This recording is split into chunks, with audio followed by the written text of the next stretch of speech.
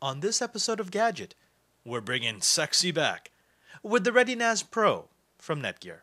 We'd like to thank our production sponsors, the University Catholic Center, the California Province of the Society of Jesus, and Gateway.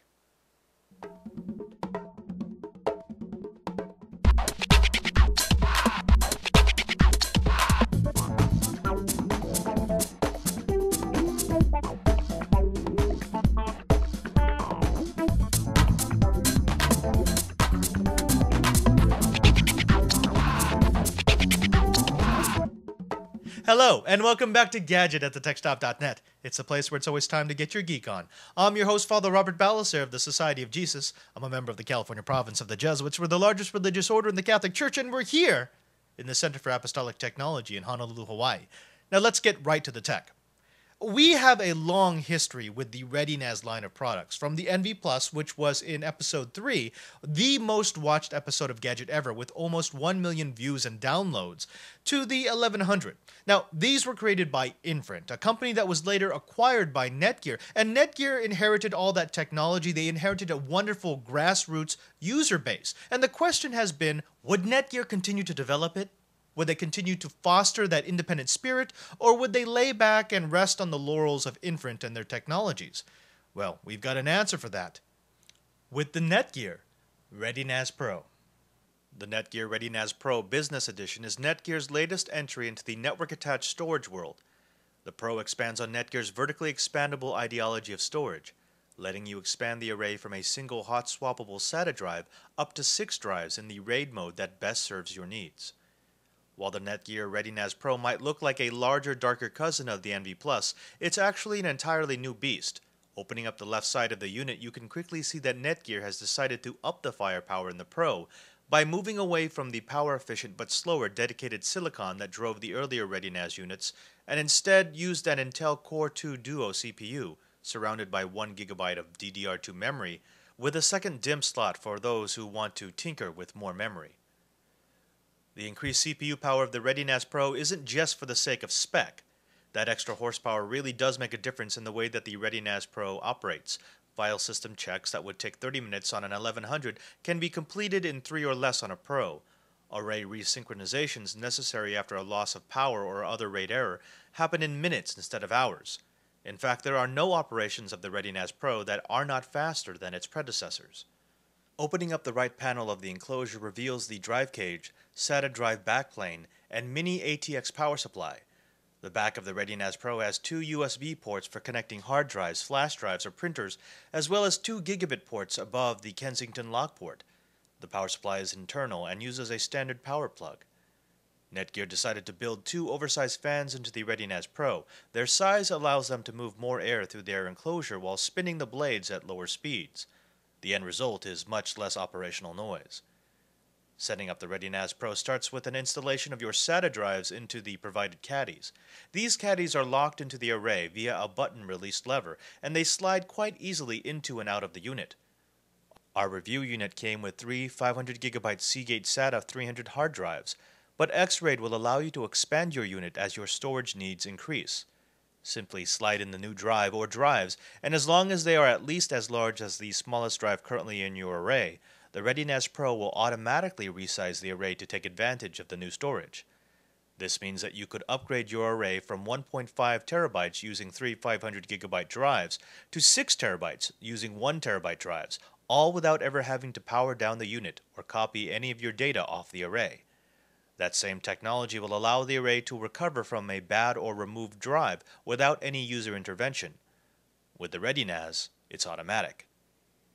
The OLED screen on the face of the unit is actually a very useful tool. The screen gives you a tremendous amount of at-a-glance information about your array.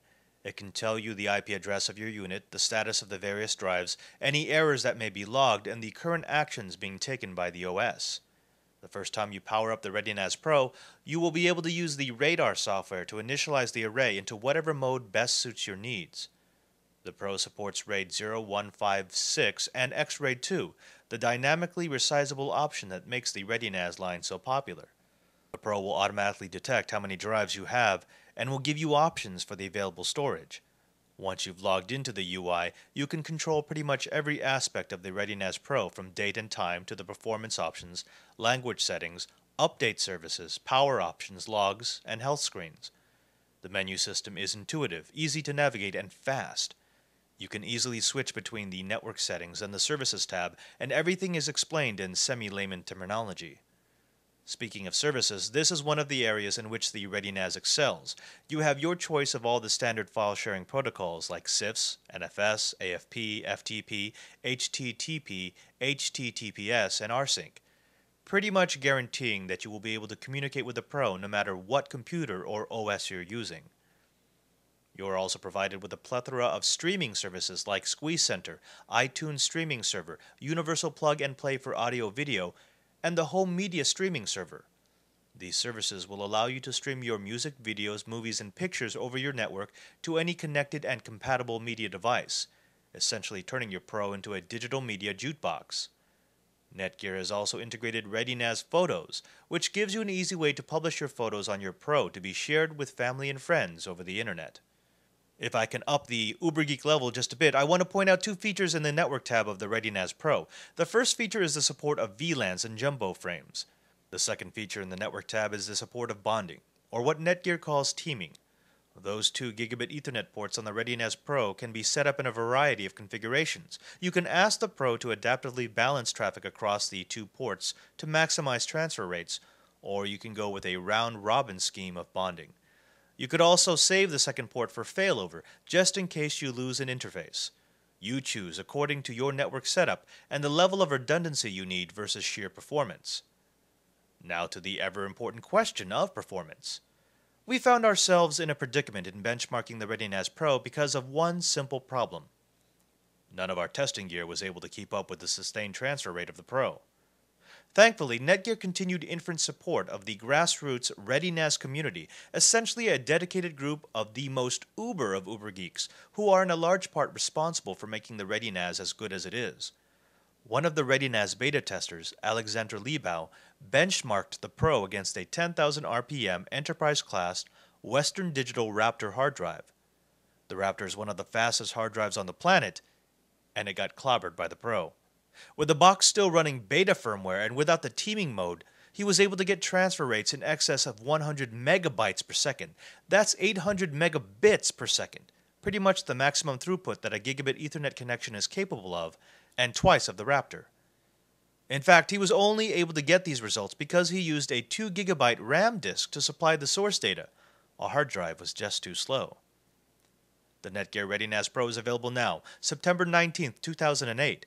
At a list price that starts at $1,700 for the business edition with 3 500GB hard drives. Street prices should be lower at your favorite online or retail merchant, and Netgear guarantees the ReadyNAS Pro for 5 years.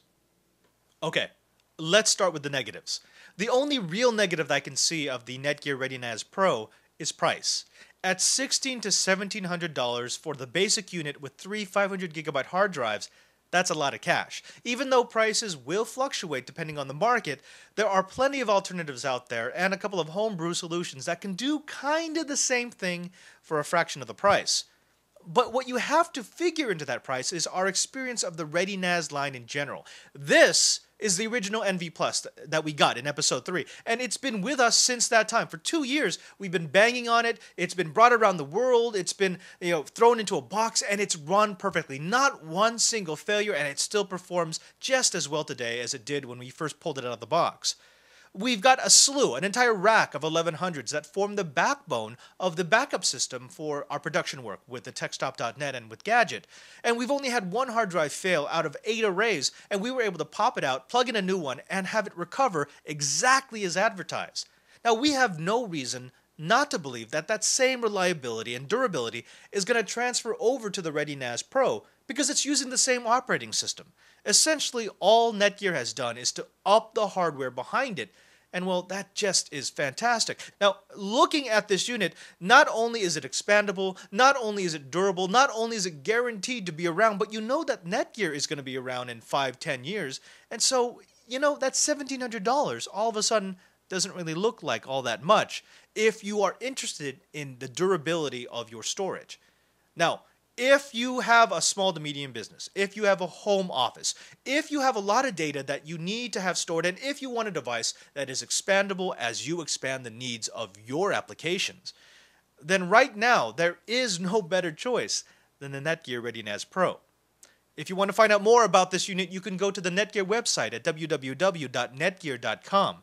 You can also go to our website to read our full write-up at www.thetechstop.net. If you click on the Gadget tab, you'll be able to find all of our episodes in high resolution. You can also write us at gadget@thetechstop.net. Well, I've been your host, Father Robert Balacer. This has been the Center for Apostolic Technology. And remember, there's no Uber Geek without you.